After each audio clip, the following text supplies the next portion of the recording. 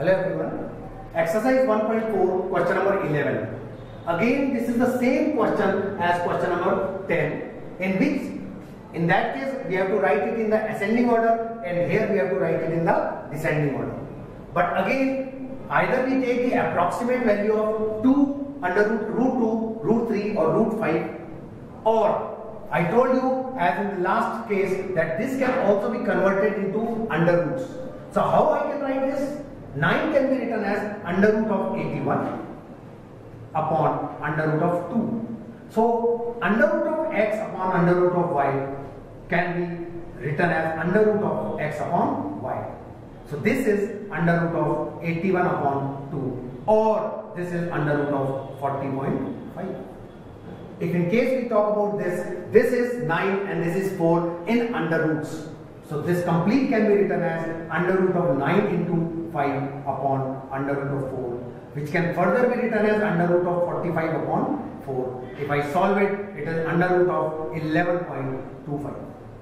4 root 3 can be written as under root of 48, because 4 can be written as under root of 16. Under root of 16 multiplied by under root of 3 is equal to under root of 48. This is again, this 3 can be taken inside, so it will be 9. So under root of 9 into 6 upon 5. If we solve it, it is under root of 54 upon 5, which can be written as under root of 10.8. Now as we have converted every number into irrational number, or we have written it in the format of under roots, we know that a smaller number under root will be smaller and greater number under root will be greater. Here the largest number is this. So this will be the first one. Then comes this. This is the second one. Then comes this. This is the third number. And this is the smallest number or the fourth number. If we want to write in the descending order, this is the first, this is second, this is third, and this is fourth. Again, if you look at this, we are very clear that any negative number is always the smallest one if we compare it with a positive number. The remaining numbers can be written in the same format. This can be written as under root of 25 upon 3, which can further be written as under root of 8.33 approximately.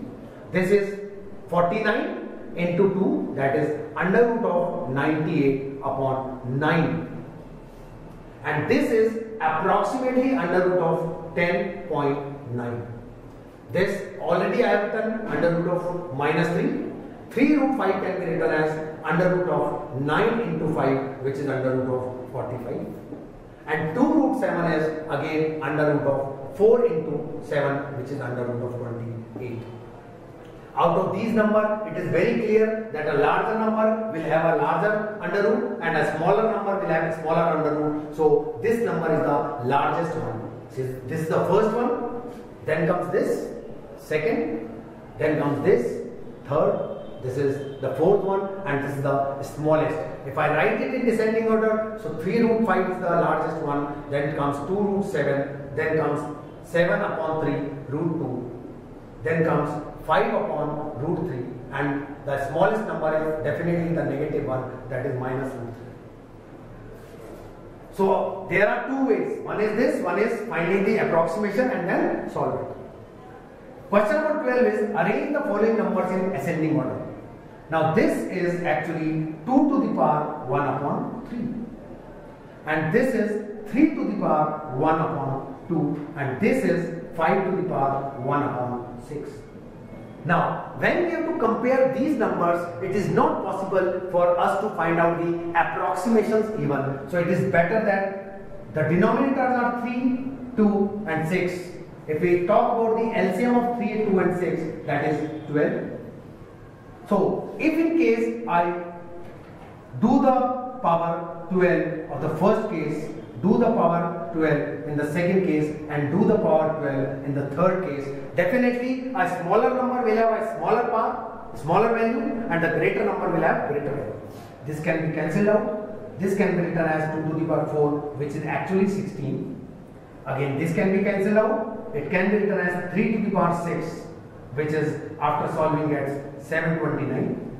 This is again cancelled out. It is 5 to the power 2, which is 25. Now it is very clear that which one number is smaller and which is greater. When we have to write it in the ascending order, so this is the smallest one, then this, and this is the last value. So it is cube root of 2, then comes under root of 3, and then comes 6th root of 5. This is the, in the ascending format we have written the numbers. So I think that in the schools generally we follow this procedure and not the procedure of approximation. That is very, very important in competitive exams, but otherwise we can solve in both the cases.